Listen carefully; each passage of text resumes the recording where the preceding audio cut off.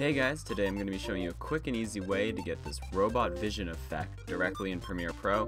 So let's show you the example and get right into it.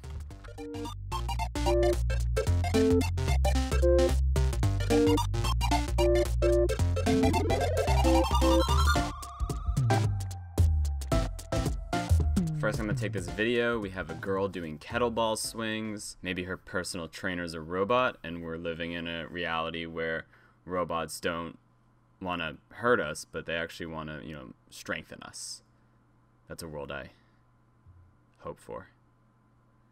Okay, so let's get into it. I'm going to drag this into a new sequence.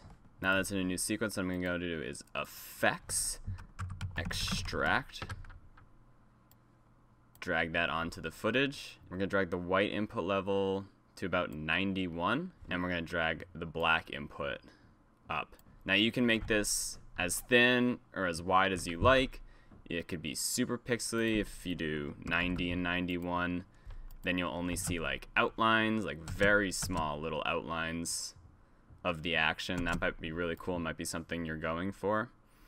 But for this, I'm going to take the black input and drag it down just a little bit so we can get some more.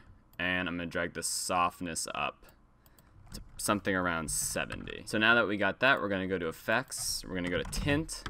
We're going to drag Tint on. We're going to Effect Controls. And now you can make your robot vision whatever color you'd like. So it could be a nice red. Maybe she's in danger of this robot trainer. It could be green. That's cool. It gives it kind of a night vision look. I'm going to go with green. Okay, from here, what I want you to do is Alt drag up. So you'll make a duplicate copy. And then you're going to go into Effects and grab my favorite effect, the Gaussian Blur. And you're going to drag that on top. You're going to go back into Effect Controls, set the blend mode to Linear Dodge Add. Then you're going to go to your blurriness, and you're not going to do too much. Maybe, let's see, 30. Alright, 30 is a good place for me.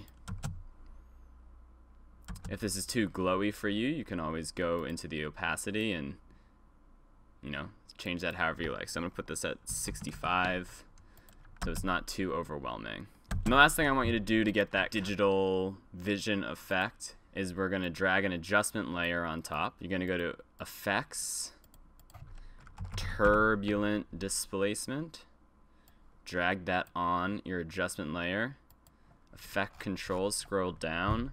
You're going to turn the size down to something like 10. You can keep the amount at 50. You're going to click on Displacement, and you're going to choose Horizontal Displacement. Now what you're going to do is you're going to go to the beginning of your clip. You're going to keyframe the evolution. Go to the end of your clip. And this is just how much you want the displacement to move. I'm going to do 10, so do 10x, and we'll render it, and then when it's done, we'll watch through what we created. Okay, so now that that's rendered, let's take a look at it.